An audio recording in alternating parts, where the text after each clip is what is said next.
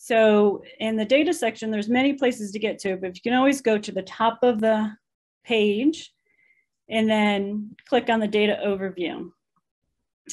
There are 4 levels of data access that we currently have.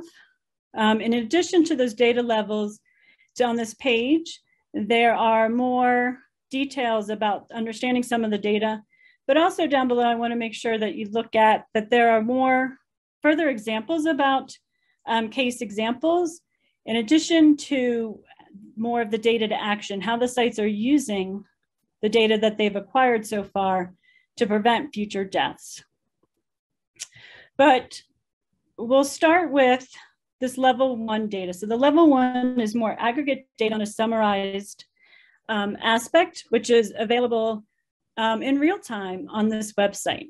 So if we click under the data summaries, the first page it takes up to is pretty much a snapshot of the data that's available. So it has across the network all of the deaths that were CHAMPS eligible, all of the deaths that were CHAMPS enrolled, and then those that were MITS eligible. Again, the MITS eligibility is that death that occurs within 24 hours and the body is still available.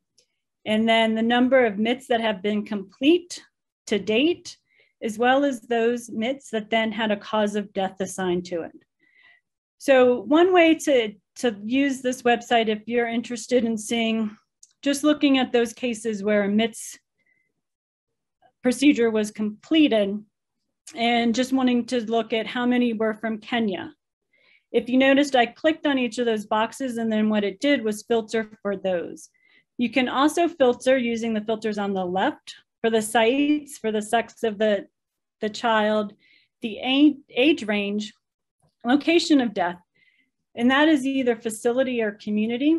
I forgot to mention in the overview that the goal is to capture all deaths within that catchment area, both those that are occurring at the facility, but also, probably more important for some circumstances, those deaths that are occurring outside of a health facility or community. You can filter for that and also for the time period. Just want to point out another aspect of this website. So we're filtering at all the MITS completed at the Kenya site.